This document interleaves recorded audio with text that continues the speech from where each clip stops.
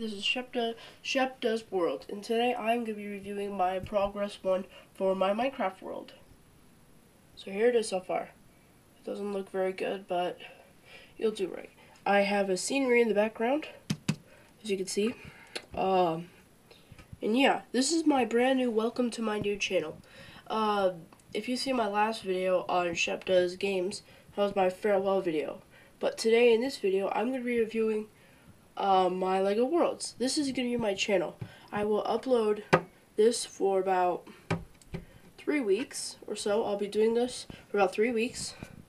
I'll be making videos all for 3 weeks, and then I'll upload to them for you guys later.